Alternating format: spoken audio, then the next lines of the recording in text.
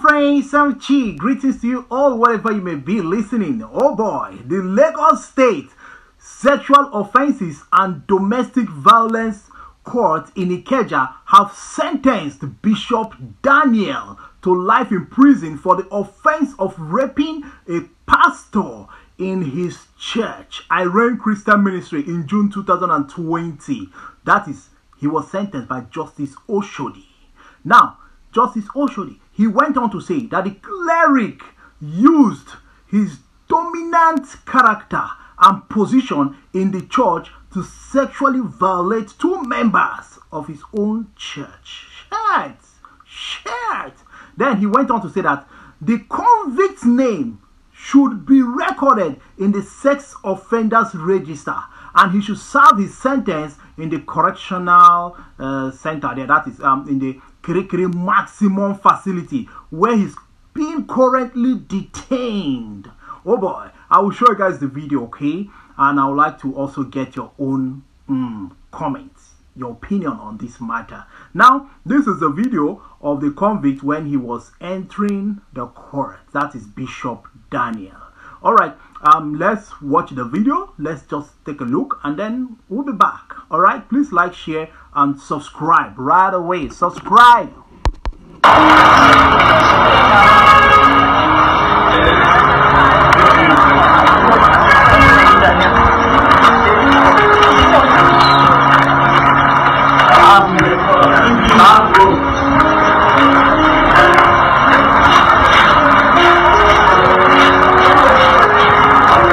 Now, wow, you see, was it because of the prophecy that he, those prophecy he was saying that didn't go in the way of the current president? Was it because of those prophecies? That's what some people are saying, though, that it could be. But well, for me, if he's guilty, no problem. He should serve the sentence, the whole sentence there, life in prison. That's the law. The law is the law, right? Do you expect poor people to be going to jail, life in prison? You guys are saying we want to see big people too when they commit any crime. We want to see them also, go into that dungeon, that prison, and serve their sentence. It's beginning to happen in Nigeria. But I'm not saying that the man is guilty. I'm not saying that he's equally innocent, because after all, the girls came out to speak out, raping a pastor in the church and other girls. All right, when it happens like this, the church members or the Christians will come to say, no, it's politically motivated, But well, when it happens to ordinary people, do you come out to defend the ordinary man in the street when they convict him, saying that he raped someone? Who will defend that one? Nobody. So why are we so fast to cover up these big people?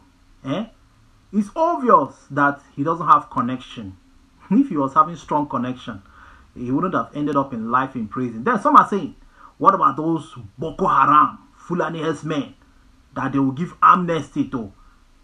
Those ones that have pied people, raped a lot of women and girls, destroyed homes. After everything, they have been pardoned, given amnesty, and then putting the police in the army and tell them go and sin no more. Which one is more greater? Okay, if they are all equal, I think these Boko Haram and herdsmen, they should equally serve life sentence. So when people see the way they treat the Boko Haram, those dreaded evil men, and Boko Haram guys and Fulani herdsmen, when they see how they treat them, they tell us they have graduated. They will give them money, put them in the police, in the army, and now you now see this one. People say it's double standard. That's what people are saying, that it's double standard. All right. So people are just linking it to the last election, the prophecies he was dishing out, saying that the current president will not win, he's going to fail, he might even buy, all those kind of things, So maybe it's payback time. For me, I know that a lot of pastors are guilty of this same thing. I am telling you, a lot of girls have their secrets. And I think with this alone, many girls will start speaking out. They will start having that courage to come out to speak out.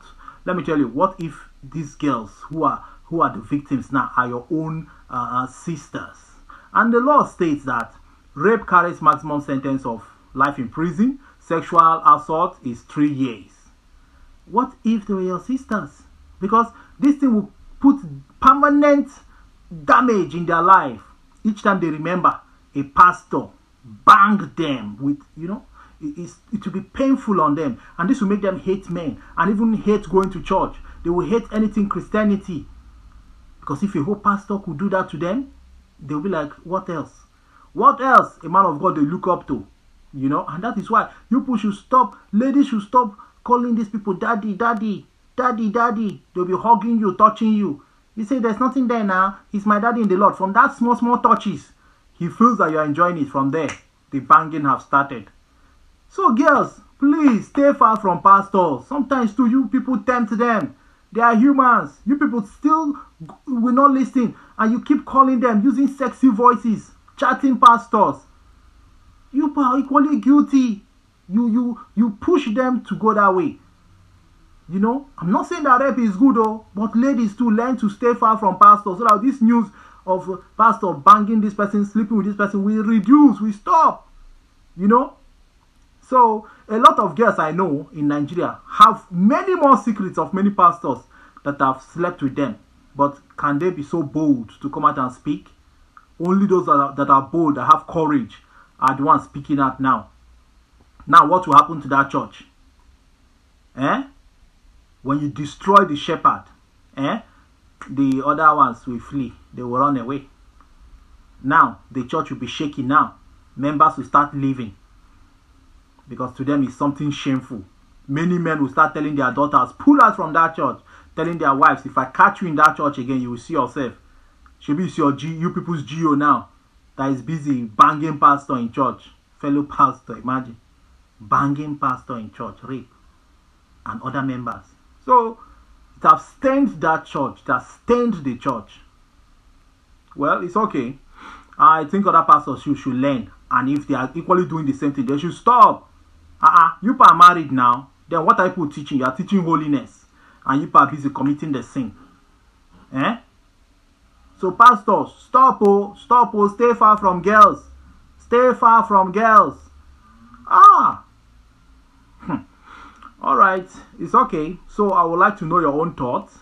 But I think those Boko Haram and Fulani herdsmen that have been destroying lives and property, raping girls too, I think they are not supposed to be pardoned or given amnesty because they have put permanent damage in those girls, those women's in life.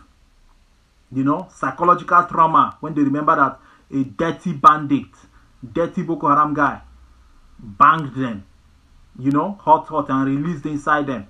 The feeling they will get is somehow a bitter feeling, sorrowful feeling.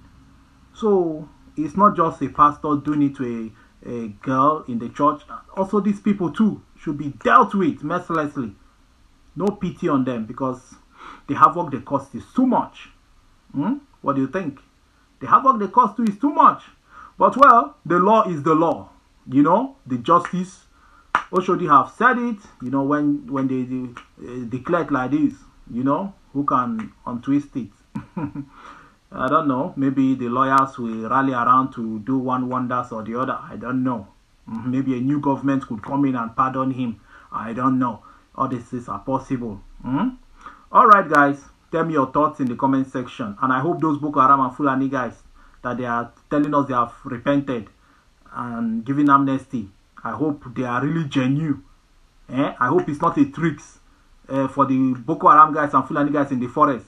They send some people out. Say go and infiltrate the police, the army. Go and infiltrate it and be giving us information. Yes, it's possible. They could be moles. They plant them in there. Back in the societies. Some of them are giving jobs. They plant them in so that they'll be bringing informations. Feeding those ones there. Where to attack, where not to attack. Give them weapons and the rest of them. So I think the government should be careful. Should be very, very careful. To me, they shouldn't have even put them in police or army. At least you could have maybe given them a job. A job, maybe vigilante. Or send them abroad and train them on something very important. Maybe any other thing important, you know, but not security. Security is big business. They should not go there and jeopardize the whole thing, sabotage the whole thing, leaking informations left and right to their people in the forest, where to attack, where not to attack, where to get weapon, and how not to get